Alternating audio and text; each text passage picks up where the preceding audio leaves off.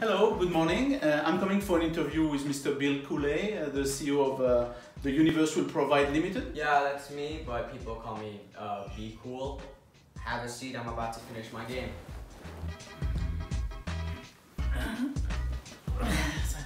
Yeah, I'm done.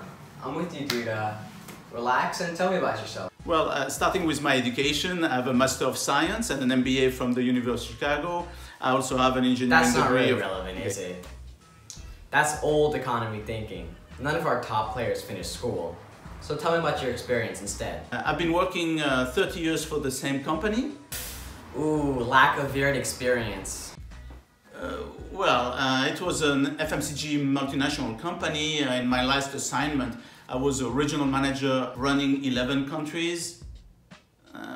Anything wrong? No, I'm just running FMCG through my search engine, and all I have is First National Manhattan Group, Fast Moving Consumer Goods, or Field Manager Course Guide. Which is it? It's fast-moving consumer goods. So as I was saying, in my last assignment, I was running 11 countries. Good, but that's all physical world stuff. We live in a virtual world now, man. Do you know about NIPS, IPV, or FTW? No, I'm not sure what they are. I know LOL, BFF, FYI. And anyway, I'm a fast learner. I've proven to be able to adapt to any situation quite quickly. Yeah. Are you good at ping pong? Ping pong? Team spirit is very important. We're a very aggressive startup. We want people to fit in right from the start. The ping pong table is right at the center of the conference room. It's our main productivity tool. I used to play ping pong 30 years ago. I used to have a mean left hand.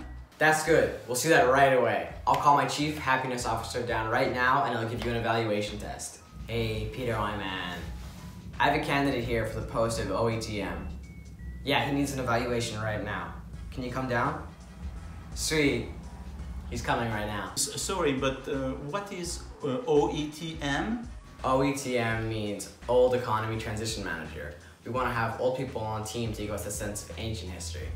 And then they'll remind us what'll happen if we don't perform. In the meantime, dude, you know we're here to change the world. We don't care about money. That's investors' worries. So, tell me, how far are you in your personal enlightenment? Have you connected with your inner self? My personal mission is pretty much to feed my wife and kids, to care for my old mother, and volunteer my time to my church. Okay, I see where you're coming from. I just never thought about it like that. Ah, Peter's here. Peter, meet Frank.